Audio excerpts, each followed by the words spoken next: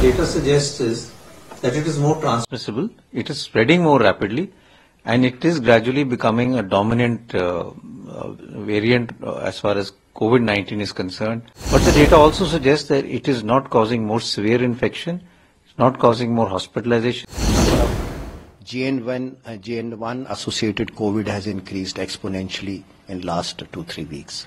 We need to be vigilant, but not get panicky at all. What the data suggests is that it is more transmissible, it is spreading more rapidly, and it is gradually becoming a dominant variant as far as COVID-19 is concerned, both in the US, in Europe, Singapore, and we're seeing more cases in India also.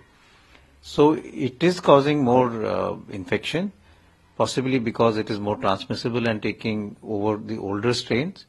But the data also suggests that it is not causing more severe infection, it's not causing more hospitalization, and most of the symptoms are predominantly of the upper airways like fever, cough, cold, sore throat, running nose, and body aches.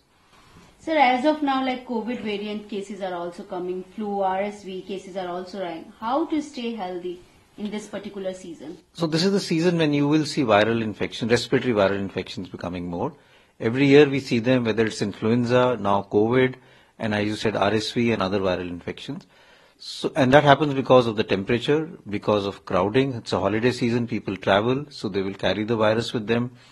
There is crowds, and many of the crowds are indoor because of the cold weather, and that leads to the spread of infection in different in a number of people. So I would say what we need to do is, first of all, COVID appropriate behavior. Wash your hands regularly. If you have cough and cold, cough into your armpit or into a tissue so that you don't spread the infection to others. Avoid going to crowded places, especially if you have fever, cough and cold, because you may be spreading the infection to others.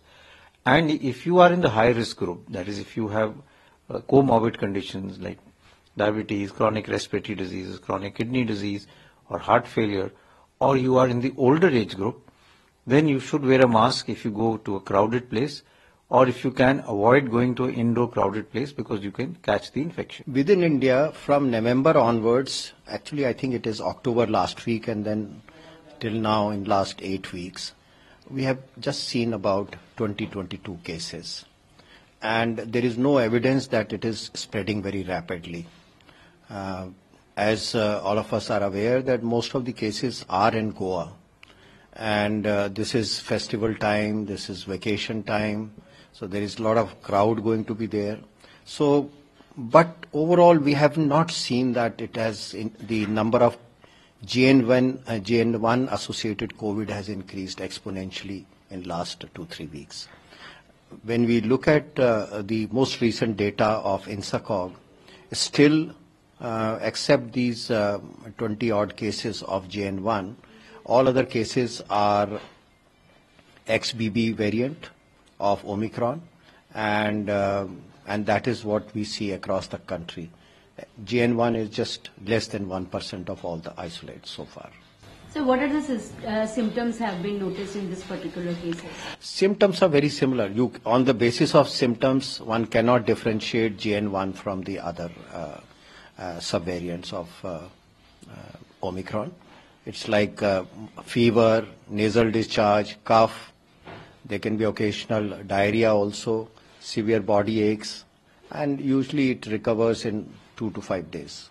So what about hospitalization? There is no increase in hospitalization. Recently, the number of cases have certainly increased. The testing has also picked up, and we see that the number of cases are more. Currently, we see a lot of cases in Kerala, but I must also state that in other states where testing has increased, recently we are seeing more number of cases of positives there also.